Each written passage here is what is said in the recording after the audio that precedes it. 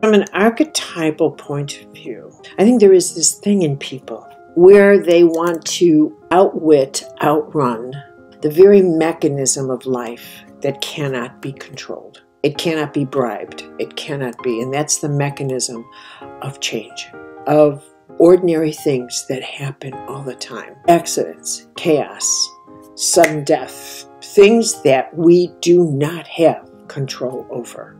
This gives rise in our lives to the reasons people wear rabbit's feet and superstitious stuff and medicine pouches and crystals and rocks and bells on their head and whatever it is, because they're protecting from the reality of the organic laws of change that none of us has any way of controlling. We are all subject to the rising tides and the flows of nature. We are all subject to aging. We are all creatures of life.